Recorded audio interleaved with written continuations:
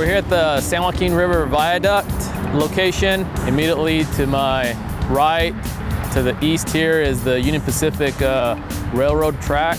You are looking right now at the alignment, and where that orange fence is up ahead, that's actually where we're going over Union Pacific. Is this where the pergola is going to go? This is the pergola. So a pergola is a structure that is offset from alignment, because down below you still got to get the train. Union Pacific has to run with a certain opening, and we're running up on top of them. So we have to build a structure that allows us to run on skew.